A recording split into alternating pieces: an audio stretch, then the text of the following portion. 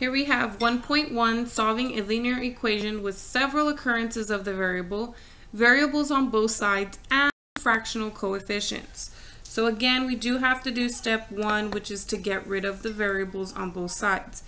Between the denominators 4 and 3, step 1 is to get rid of the fractions. Denominators are 4 and 3. We're going to list the multiples of the larger number 4.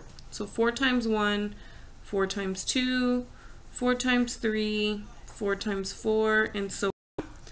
3 does not go into 4 evenly. 3 does not go into 8 evenly. 3 does go into 12 evenly. So 12 will be our common denominator. So I'm going to use the parenthesis method to multiply. Now you can put, just to stay in habit, you could put all the signs and symbols in front of your 12. Okay, then here, same thing, minus, and then the 12.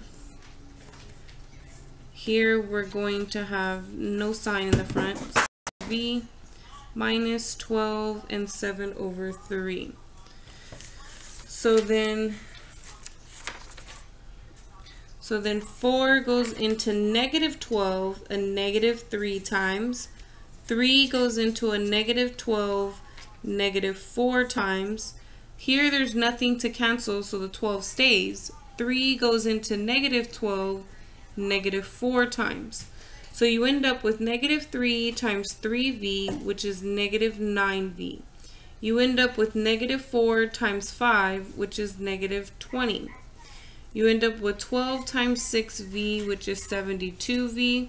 And you end up with negative 4 times 7, which is negative 28. Then you would need to do step 2. We kind of did step 1 and step 2 at the same time. We eliminated the variables and the parentheses by multiplying. So step 2 is done. Step 3 is to combine like terms on both sides, but you have variable, constant, so there's nothing to do there. Step 4 is to move this variable over to the other side. So we get negative 81v minus 20 equal to negative 28. Then step 5 is to move the constants to the right. We get negative 81v equal to negative 8. And then the last step is to divide by the coefficient. And the signs can reduce, but if you type this in your calculator, the fraction itself won't reduce. So you do end up with a weird answer like that.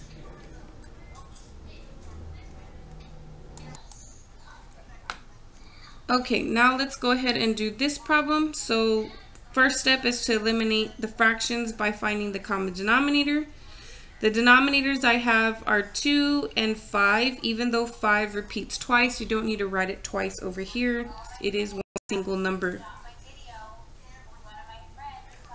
So 5 is the bigger number, so I'm going to do 5, 10, 15, 20, so on and so forth. And then, so we have 2 does not go into 5, but 2 does go into 10, so this is my lowest common denominator. So I have negative 10 times 7/5 w plus 10 times 1 equal to minus 10 times 7 over 2w minus 10 times 2/5. Now 5 does go into 10 too, and you can just remember that this is a negative 2 times a 7w and get negative 14w. Here 10 times 1 is 10. Here 2 goes into 10 5 times, but you have negative 5 times 7w, which is negative 35w. Here 5 goes into 10 twice, but you have negative 2 times 2, which is negative 4. Now we move on to step 3, because step 2 is to eliminate parentheses, and we no longer have any parentheses. Step 3 is to combine like terms on both sides. You have variable, constant, and then on the right you have variable, constant, so nothing to do there. Step 4 is to move the variables to one side. So I'm going to add 35w to both sides. and I get 9W positive. Then step 5 is to move the constant to the other side.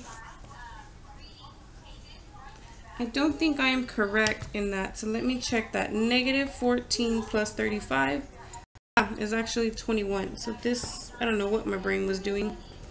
It's always good to double check your arithmetic, since we do have our trusty calculators to use. This would be negative 14. Divide both sides by the coefficient, which is step 6. And if you type that in the calculator, it will reduce it to 2/3. So notice when I type that in the calculator, it does reduce it to negative 2/3. And that is the answer.